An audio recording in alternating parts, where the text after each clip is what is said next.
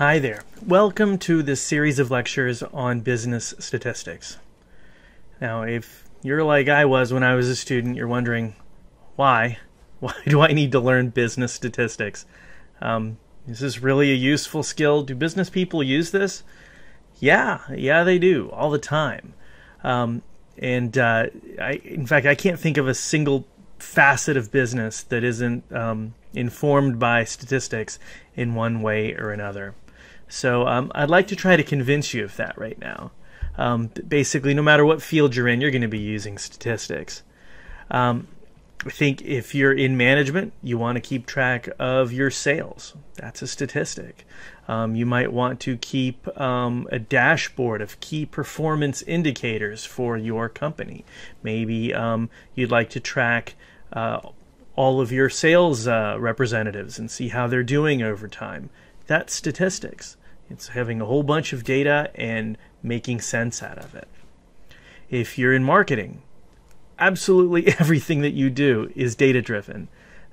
They say now that the oil of today is data, right? The business today lives and breathes and is run on data. The biggest companies in the world right now, Google and Facebook and all the social media companies, all they're doing really is collecting and selling your data. But they're selling it to every business out there that's trying to market their own products. They want to know whether you as a customer is likely to purchase the product or not. So they collect a whole bunch of data on your preferences and your likes and what you're browsing on to try to figure out if you're a high potential customer or not. So they're tracking your data. If you're an econ major or in social sciences, you also live and breathe by data. You'd like to know, for example, how the economy is doing. Is it going up or down? They'll take a sample of people and ask them what their incomes are to see if wages are going up or down.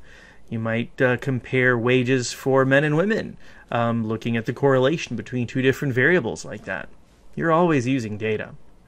Accountants, even accountants, use data.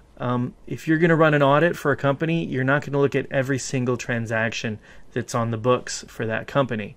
But you will look at a small subset. You'll take a sample and you'll look at them and you'll see whether there seem to be any shenanigans in that sample. And if a large proportion of those entries have something kind of fishy to them, then that really draws into question the accuracy of the entire set of books, and it kind of triggers a larger audit. So accountants use stats all the time.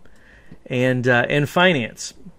Finance is driven by algorithmic trading these days, which is fancy for having computers do your trading, and the computers also run on data. But even if you're not going to be doing that, you just want to pick a stock, you're going to look at that stock's performance over time. That's data. You want to see whether it's trending upwards or downwards. You'd like to know how variable the stock price is. How does it correlate with other things that are in your portfolio?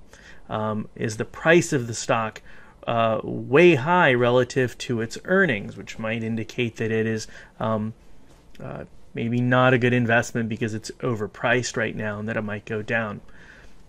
All these things are different ways that business people use statistics in their daily life.